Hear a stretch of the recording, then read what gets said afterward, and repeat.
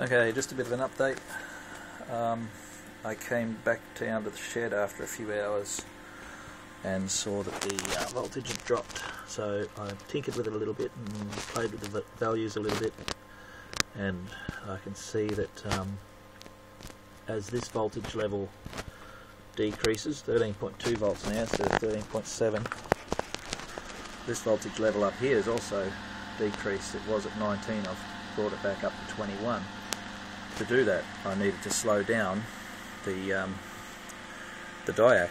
I needed to reduce that slope, or that lump in the capacitive discharge curve. It's now only drawing 400 milliamps,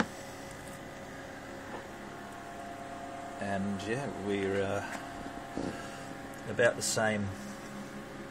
No, a little bit less light. And as you can see, the curve in the capacitive discharge has dropped off a little because I've had to slow down the triac. So a little bit wider here, a little bit more of a curve on this rise, and a little bit less curve there. So I think that means higher current, lower voltage.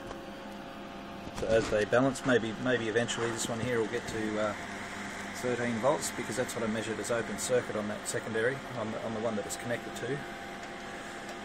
I measured 13 odd volts open circuit, and then as soon as I hooked it up, it jumped up to 21, or 20, it was up to 30 or whatever it was before. Now it's dropped down to 21, so maybe as they get more charged, the voltage between the posts balances out. Let's wait and see.